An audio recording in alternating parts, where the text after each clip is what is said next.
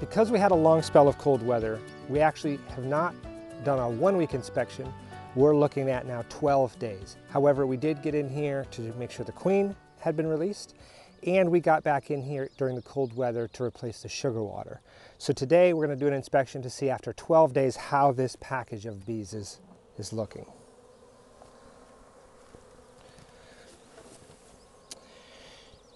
During those cold days, they had consumed 2 quarts of sugar water.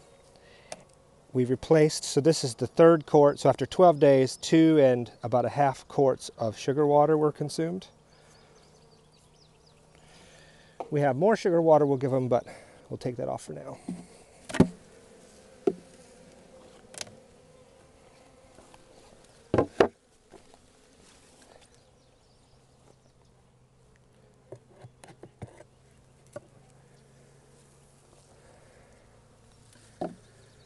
We do have some dead bees here. Remember, that package came with bees from all different ages, so there's going to be lots of bees that die.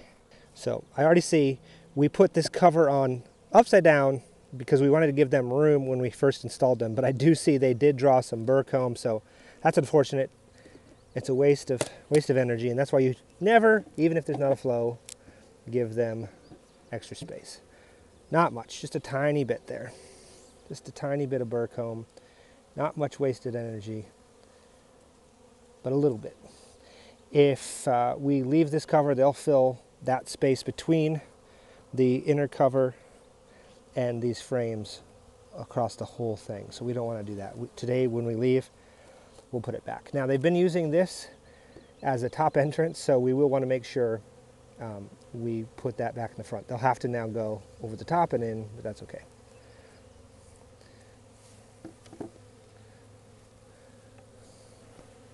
Just going to give them this little bit of smoke.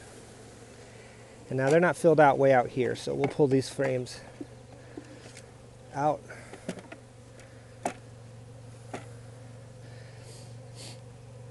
So 3 frames, we have nothing. The 4th frame from the side, we have wax with a little nectar. And we have wax here with a mix. This frame contains some nectar, some pollen,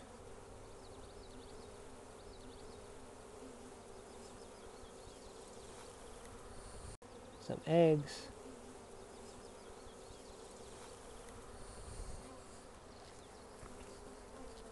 and even some larvae.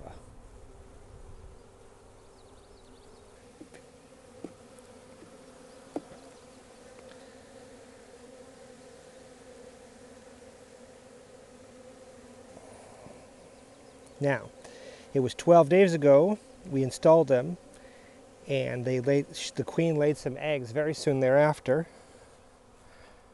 And so we have capped brood here. Bees stay in egg for 3 days, a larva for about 6, and then capped for 12. So these will be hatching out in about 10 days. This side about the same. Almost a full frame drawn and lots of capped brood.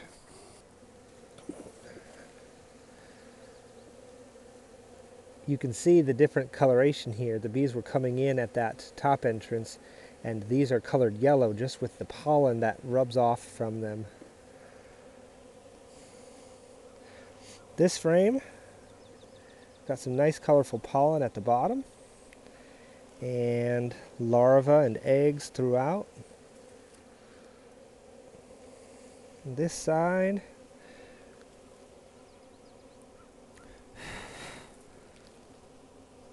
eggs and larvae.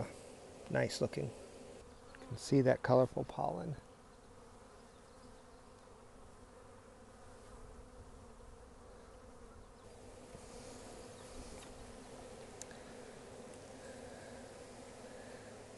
This is our 4th frame with comb, and it doesn't have much, and they're storing nectar and pollen in this frame. and nothing on this side. So we have a half frame, a full frame here, another full frame, and then this frame had a full side and a start. So about 3 full frames if you add it up, and a little more. We got to make sure these are tight together or they'll draw comb.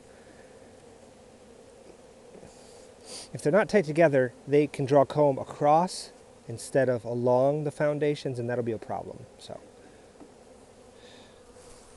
we'll go ahead and close them up and check them in about a week. Oops.